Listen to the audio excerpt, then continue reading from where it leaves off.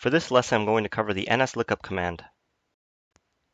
The Nslookup is a command that will give you all of the IP addresses that are associated with a given domain from the local DNS server, kind of like the Internet phone book.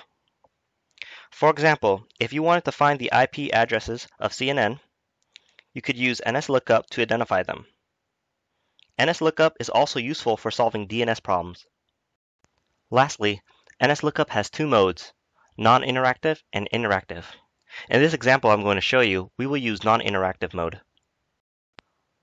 First, let's ping the University of Utah to make sure that it's up.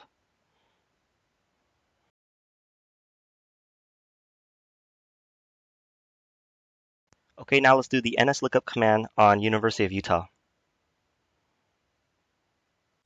Here you can see the IP addresses associated with this domain. Let's try CNN.